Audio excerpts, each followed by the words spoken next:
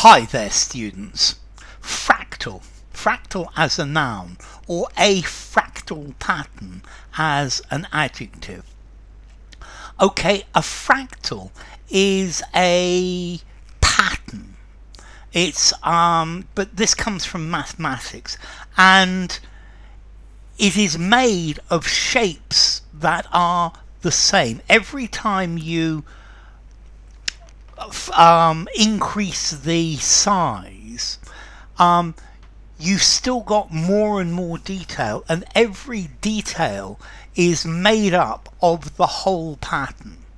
For example, a snowflake is a fractal pattern. You find a snowflake, and if you blow up, make bigger a piece of that snowflake, you will find that little piece has the same pattern as the whole thing.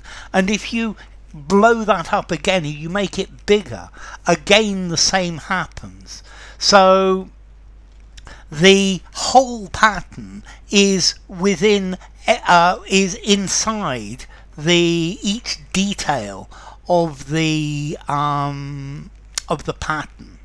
Or for example, if I have a line and it splits in two, and then after the same amount each of those lines split in two, and each of these lines split in two, then you always have the same pattern. That's called a fractal tree. Okay, so fractal is in geometry. It's a shape made up of parts that are the same shape as itself but are smaller and smaller. So each piece is the same as the whole, but every time it gets smaller and smaller, and you can go down deeper and deeper into this fractal, and you still have the same pattern. And this is the idea of a fractal pattern. Let's see, fractals are interesting because they are something that appear quite often in nature. For example, a Romanesque, it's like a cross between a broccoli and a cauliflower. It's got fractal spirals. It's made of these fractal spirals.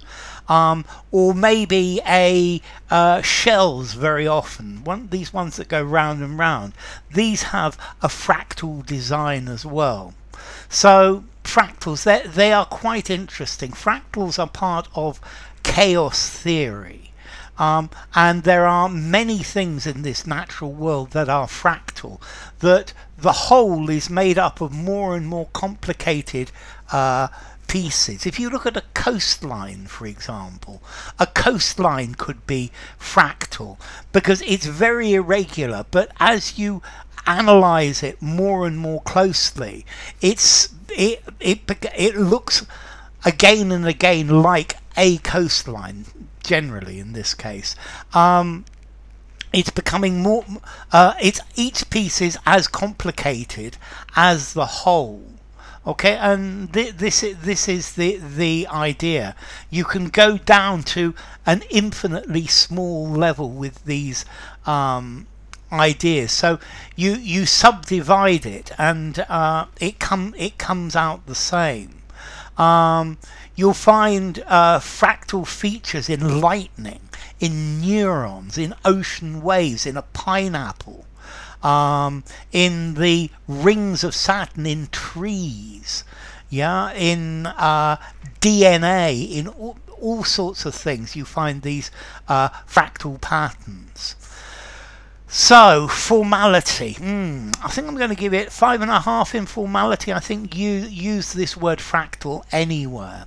And then as to origin, let's see, it comes from French, fractal, from Latin, fractus, broken, frango, to break, a fragment. So each broken piece is the same as the whole, and that's the idea of a fractal, or fractal designs.